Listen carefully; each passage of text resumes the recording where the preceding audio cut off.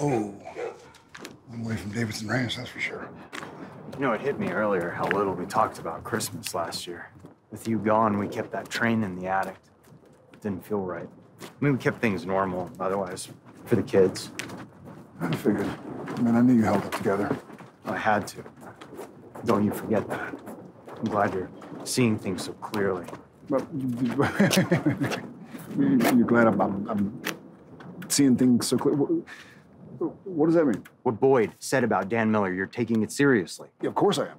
That's my job, Leo. I mean, would I like our neighbor to be innocent? Sure, I'm not gonna lie about that. I mean, that family's been through enough already, but if what Boyd said is true, then Dan has the means and expertise, and, you know, he may have had access to the armored truck routes through Denise.